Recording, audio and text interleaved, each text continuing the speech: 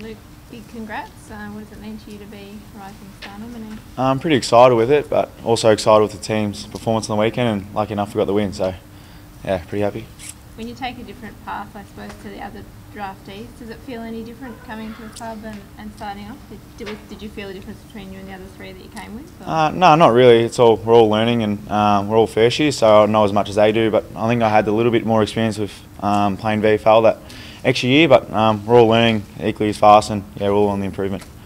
I'm sure when you're playing VFL, you probably watched AFL and thought, I can compete at that level, but I suppose until you come here, have you been pleased with how well you have adapted?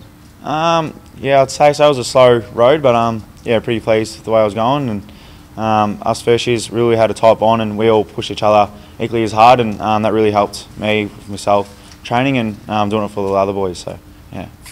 Look, pretty impressive start to your career. What sort of you think your main attributes why you've been able to continue to stay in the side?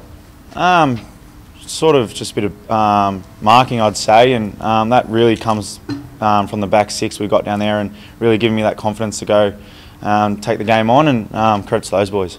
You look like you read the play pretty well. Is that one of your attributes as well, you think? Yeah, I'd say so, but again, it comes back to the boys down the back with their experience. Michael Johnson and Joel Hamling with positioning me and telling me when to go and when not to. Only a short time in the AFL, but what have you sort of learned the differences from the VFL to the AFL so far? It's just hard work every day, every minute. Got to watch what you eat and all that sort of stuff, and just full commitment. So that's probably the hardest thing. And what's the message from Ross been like, sort of since you've come in and now obviously cementing a bit of a spot in that side? Just keep working hard and keep working on the things you got to work on, and just improving every week and learning. Obviously, a few weeks ago, a bit of a setback yourself and Brennan with the drinking after the 6-day break. But what was the message from Ross and the coaches then? Obviously, I imagine they were probably disappointed the way you let the teammates down. Yeah, exactly. We breached team rules, and we put that behind us and learned from it. And yeah, we've put it behind us and hopefully learn from that and never happen again. And yeah, just put it behind us. Since just a couple of drinks up, and no one's really ever cleared up the story. Was it just a couple of drinks? Yeah, dinner with the night with family. Yeah, it's it with family. That's it. So a couple of drinks down, that's it. From an outsider's point of view, that seems a little bit silly. But can you explain the rules that you've learnt and what the rules are for the team? Yeah, the team standards is just don't drink on 6-day breaks, and I learnt from that and moved on. Yeah. Has that sort of provided with any extra motivation? Because since coming back that GWS game and then on the weekend as well, they've easily been your best 2 games of the season. No, it's again just improving each week and learning, and thought I did to other boys, and hopefully keep doing that for the rest of the year. Who's been broke a record in intercept marks? Did you hear that? I think you had 8 intercept marks and the record's 9 or 9. Yeah, I didn't know there was a record or anything like that. I don't worry about individual success, and just happy enough for the boys win.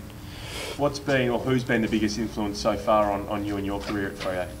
Oh, there's a few. There's heaps to name. Probably Lee Spur, Tommy Sheridan, Joel Hamling and Michael Johnson are the biggest ones. And what have they been able to do for you? What's so impressive about them? Just their experience, and tell me what to do, and just everything like that, just what they do after games and all that sort of stuff, and just the ultimate professionals, and really helps me a lot.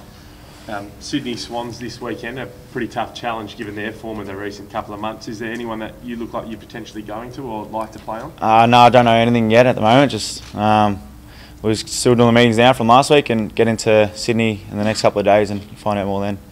But you spoke about the bond among the group that came together in last year's draft. You've all played, and often in the same team, the 4 of you, and obviously hopefully Sean Darcy comes back next week. How much does that help when you're all out there playing together already at this early stage?